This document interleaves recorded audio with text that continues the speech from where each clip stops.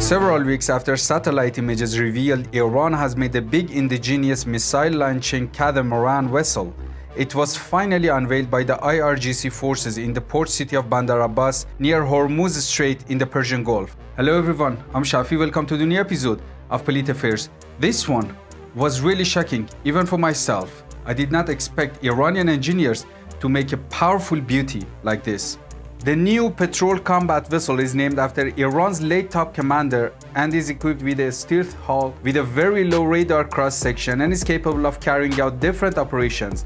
It can also carry different types of high-speed military watercrafts and allows helicopters to take off from and land on its deck. This vessel is Iran's first ever military ship equipped with vertical launching as well as short and medium range air defense systems. Propelled by 4 powerful homegrown engines, the vessel can sail under unfavorable climate conditions and is highly maneuverable with a very low turning radius. It is also equipped with modern systems for surface, subsurface and aerial tracking and monitoring, target detection, signals intelligence, telecommunication and electronic warfare.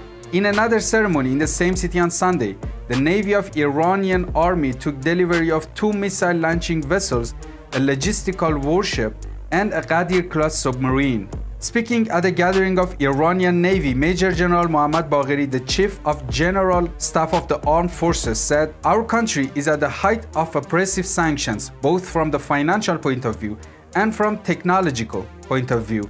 In these difficult conditions, the youth, relying on local knowledge, were able to build new vessels, missiles, drones, weapons, and equipment in the field of defense, as well as renovating and rebuilding the complex equipment of the past and make it operational again.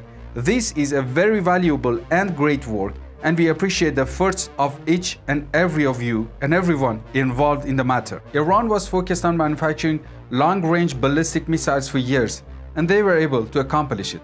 Then they turned to drones, and they were able to manufacture advanced drones to the point that Russia, as a military superpower, has purchased drones from Iran. In recent years, we have also seen robust attitudes from Iranian officials to improve their maritime security power by unveiling a few indigenous warships, speedboats, catamarans, a submarine, and even drone carrier ships. The turning point in all these efforts is that they have all been manufactured locally without any foreign help or technology.